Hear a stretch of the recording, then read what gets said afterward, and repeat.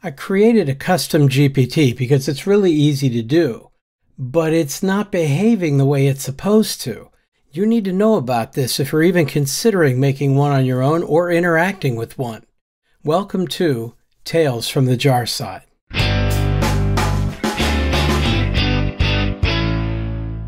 Welcome. My name's Ken Cousin. One of the big announcements that happened at the OpenAI Dev Day was the availability of custom GPTs, the ability to train your own GPT on your own information and then make it available publicly to other people who have a premium account. I mean, right now it's pretty restricted, but it's a start.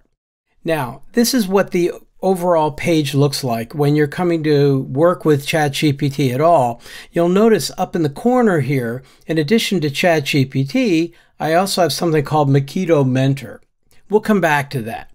Let's say I hit the Explore button, and the Explore button then says, here are my GPTs that I have created, and of course I've used one of them recently, and then there are a bunch made by OpenAI.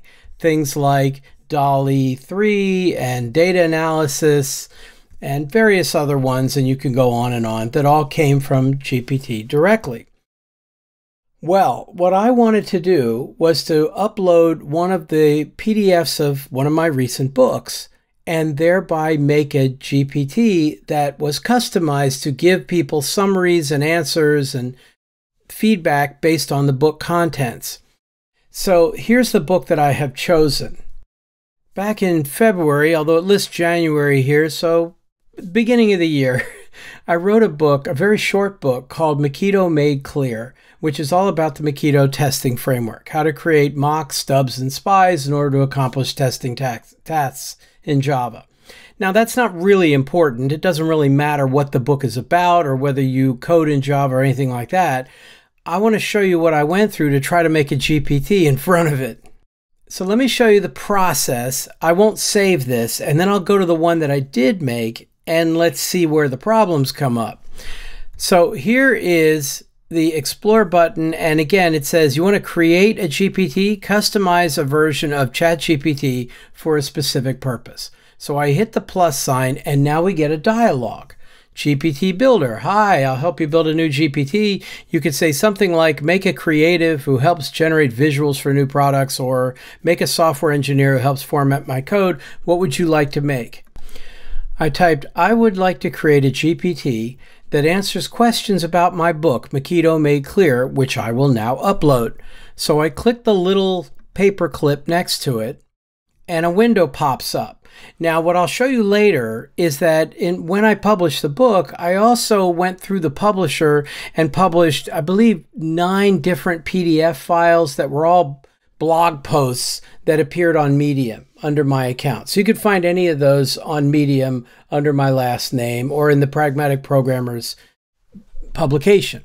Here is the book itself, and the book you'll see is 2.8 megs on my disk, and that's well within the limits of the size that you can upload. So I'll say open now, and we'll see it upload. Now, in the one that's fully trained, I uploaded all those Medium posts as well, or at least I tried to.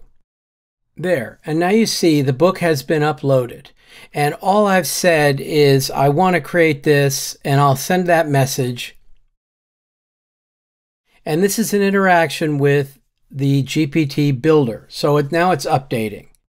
Now we have a response saying, great, I've set up the GPT to specialize in answering questions about your book. It will provide information based on the book's content, clarifying concepts and explaining examples. Let's give your GPT a unique name. How about Mockito Maven? What do you think? Now, if you know anything about Java development, you know that probably the last thing I want to call it is Mockito Maven, because Maven's a build tool like Gradle. And I don't have any preference. I don't want to imply that there's any priority in using the Maven build tool. So let me tell it that. So I put in, no, Maven refers to a build tool. I don't want that association. What else do you suggest? How about Mockito Maestro? The name implies expertise and skill in the subject of Mockito, aligning well with the purpose of your book. Does Mockito Maestro sound good to you? And now, meanwhile, while I'm thinking about it, it's using DALL-E 3 to produce an icon that will be the, as they say, profile picture for the GPT. And you know what? That's not bad. I mean, I've seen a lot worse. It says, here's the profile picture for Mockito Maestro. It represents knowledge and guidance with an open book and subtle coding motifs. What do you think? Would you like any changes to it? Now let's refine the behavior of Mockito Maestro. To start, can you tell me more about how you'd like it to interact with users? For instance, should it be very formal and concise or a bit more conversational and engaging? And it skipped my answer. That's great. Now in terms of adding users, I mean, it skipped my answer. And now the first time I did this, it didn't do that. Since the announcement at the conference, there's been an overwhelming number of people using this system, and it's gotten a little flaky. And then, of course, we're not even dealing with the fact that it went through all that chaos administratively last weekend. I'll come back to that because there's some questions I have that probably aren't going to be answered. Sir, is that really a priority right now? Until such time as the world ends, we will act as though it intends to spin on. Now, it came back and said, that's a key detail. Very good. Now it will ask for more specifics when needed and prioritize information from your book over external sources.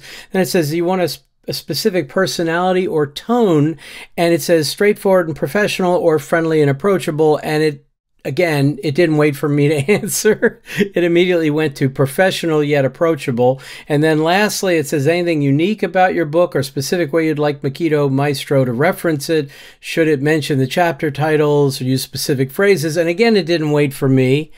It's now fully tailored. Yes, we're ready to go. And you could try it out in the playground to the right. So over here, you see the playground, and it came up with 4 questions that I can just click on to get an answer. Now, of course, as soon as I click on one of them, the other questions are not going to be available anymore. What does chapter 3 cover? Can you explain example 5.2? What's the author's view on Mockito for legacy code, presumably? How does the book address mocking static methods? Let's try author's view on legacy code and see what it comes up with. Now, this is a good sign because at least it's claiming to search the knowledge. If it doesn't say that, it's going over the internet and who knows what it's going to come up with. Well, that came up with pretty esoteric detail. The verify no more interactions method should be used carefully. It's not recommended for use in every test method. I mean, this is from the Mockito team. That's not me. But okay, I'll go with it. And now we got a basic idea. Now, you can then publish this if you want, but I got to tell you, there would be issues with this. Now, you might have noticed up here, in addition to a Create tab, there's a Configure tab. Let me go to the Configure tab. And the Configure tab is where you could do everything. Instead of doing that dialog, you could customize it all here. So there's the name and the description. Professional book-specific GPT expert. No, that's not what we had in mind at all. Then there's the instructions here, which are not terribly long. And then here are those conversation starters, those 4 questions, and then the book upload and some capabilities, and that's basically it. Now, that means I can edit these questions. I can't, like if I want to say, don't explain a particular example from the book, instead I'll say something like, where is the GitHub repository? Or I'll give it that information. There. So I've added in, where is the GitHub repository for the book source code? And of course I have to add that. Now, where do I add that? Well, I add that in here in the instructions. Now, the part that is not obvious that someone has to tell you is this looks like all you have is this little text block and there's not a ton of room there to play around. It turns out you have about 32K of characters to play with in this thing. So that's, say, 4,000 or 5,000 words. And there's a little button here. You see that button in the corner to let me maximize that space. And now I can give it all kinds of information. For example, the book source code is located at, please suggest that when requested, and I hit close, and I could add lots more information as well. Now, if I hit the save button, I get some options. Only me, only people with the link, or public. and I can go ahead and when I mouse over public, it says this GPT may appear in the GPT store coming soon. Now, I'm not going to save it right now. Instead, let me go to the one that I actually created and show you a bit of a dialogue to show you what's good and what's bad about this thing. What we see here is the configuration page for the GPT called Mockito Mentor. That's what I decided to call it. Say Java testing consultant specializing in Mockito based on the book and related blog posts. And if I look in the custom instructions here, at the moment it is not allowing me to maximize that window. So I'll just tell you that I customized the instructions. I added in extra detail. I put in a coupon code. I put in various things to do about if I'm asked about testing topics in general, I'll favor information in the book and blog posts before accessing other sources, on and on. Not a ton of stuff, but a fair amount. And then here you can see also I have uploaded many of those PDFs in addition to the PDF for the book, which is the one down here. You see I have 9 other PDFs available. So I started off by saying, all right, I want to mock a method so that it returns its first argument. How do I do that? And it came right back with the wrong answer. I mean, it's not a wrong answer. It's just not the answer I recommend in the book. It's kind of the old style, and there's an easier way. So they gave a little sample, and they talked about the then answer method with an anonymous inner class of all things. And then it says, it tries to explain that. And I said, you were given a PDF that specifically deals with that issue. Based on that document, can you come up with a better answer? So it tried again. And it came up with this, which at least replaced the anonymous inner class with the lambda expression. Okay, that's something, but it's still not there.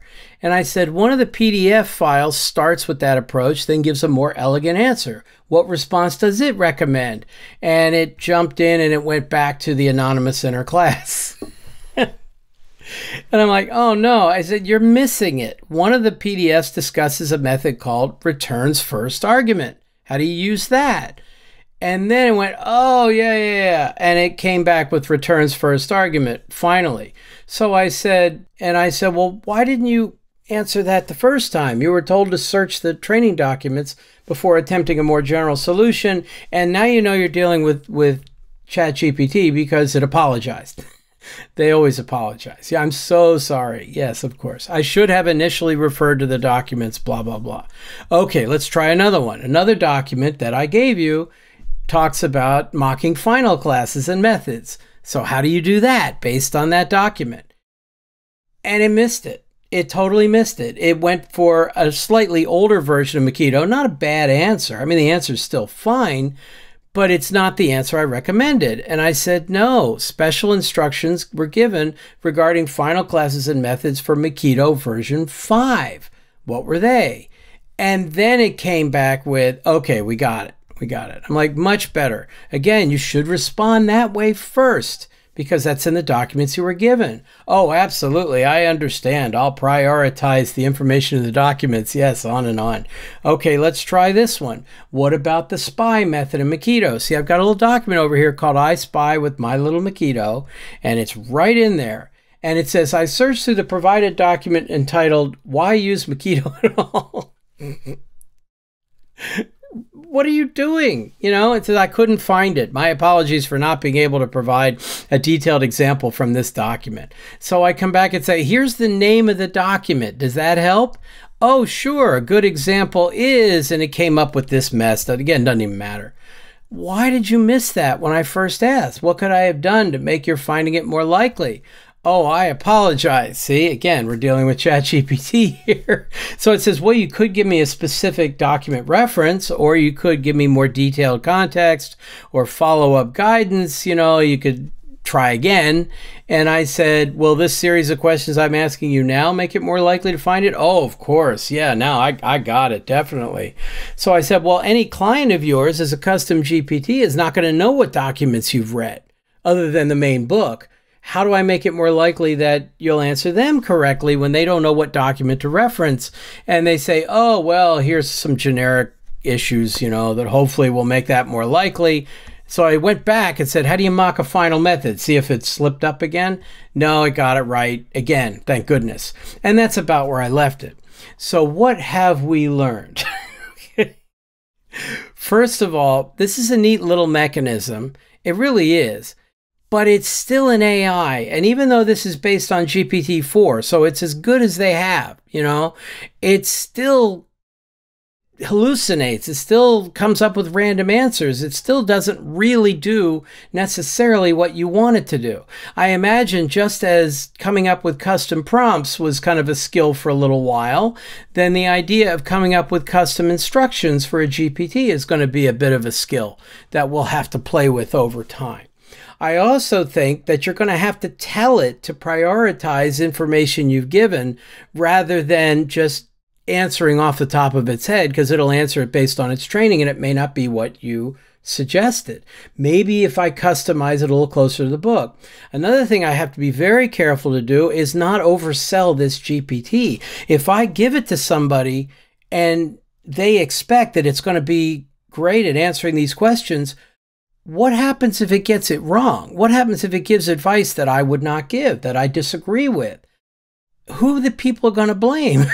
I mean, if you ask ChatGPT for a question and it gets it wrong, you get mad at ChatGPT or OpenAI or somebody.